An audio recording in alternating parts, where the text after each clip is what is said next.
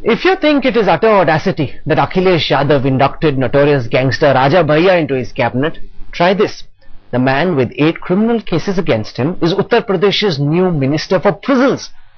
And wait, there's more. He is also back in charge of the very department he headed while allegedly orchestrating a monumental multi-crore scam. So that's the new Uttar Pradesh, and the new Netaji seems to be defending it. Number of criminal cases, 8. Criminal record, attempting to murder, voluntarily causing grievous hurt, abducting to murder. Meet UP's best known gangster, Kunda Raghuraj Pratap Singh, alias Raja Bhaiyya. The erstwhile jailbird has just been christened the state's Minister for Prisons.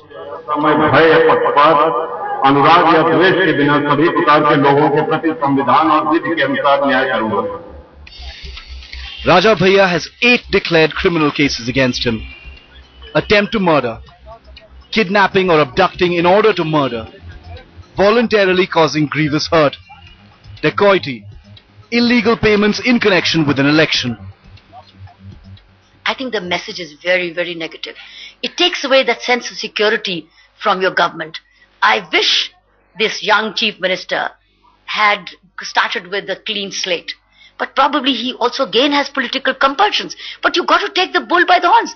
People want you to take the bull by the horns. The christening of Raja Bhaiyya has made UP's promising new face look demasculated and hypocritical. Does Akhilesh have any say at all? We have promised this time there will be no this kind of thing what had happened last time. We'll try to maintain the law and order properly.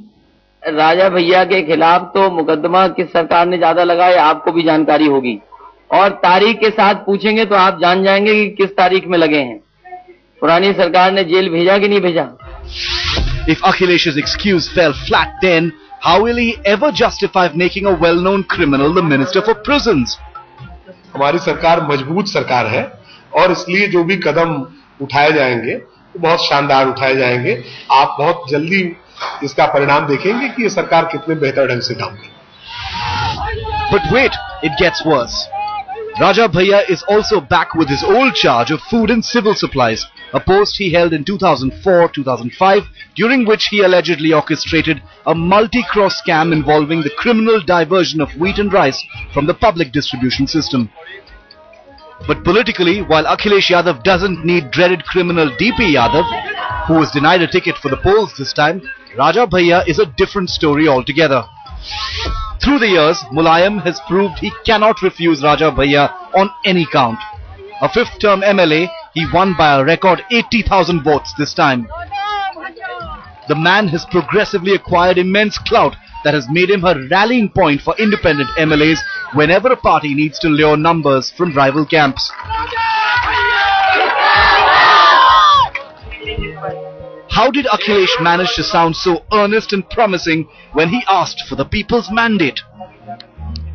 Akhilesh Yadav's lofty promises of a gangster-free leadership and a tough stance against criminal netas would be funny if they didn't have such ominous implications for UP. Was it all a sham? Has the state been deceived?